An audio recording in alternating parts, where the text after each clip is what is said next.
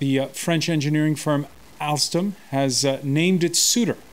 Yes, it has indeed. It seems as if it's advantaged General Electric in that race to take over Alstom's energy arm, to be specific. Alstom's board has accepted an offer from GE, but it is keeping the door open to a rival bid from Siemens until at least the end of May. We've seen Alstom shares soaring on this news. They were up more than 9% at the close here in Paris. It was the first time this week that Alstom shares were up and trading after the stock was suspended at the end of last week. And the French government, at the same time, is keen to emphasize that it's not a done deal just yet. And Delana De Souza has more on that.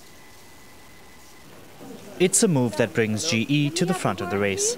Alstom's board has unanimously backed GE's €12.35 billion offer for its energy activities.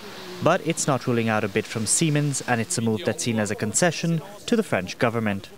It's not finished. We've been heard. We have 1 month to decide. Investors are welcome to choose between Siemens or General Electric, but we are defending our sovereignty like any state, and that's normal and legitimate. Alstom has agreed to open up its books to Siemens to help formalize an offer. The company proposed handing over their rail business in exchange for Alstom's energy activities. The deal would value Alstom at between 10.5 to 11 billion euros. Meanwhile, GE has made pledges to grow the number of its employees in France, as well as relocate the head offices of some of its subsidiaries. Alstom CEO says the deal with GE would be complementary. It's a high-quality offer. I can't say otherwise. I negotiated it. It overcomes Alstom's lack of size in bringing together complementary energy portfolios.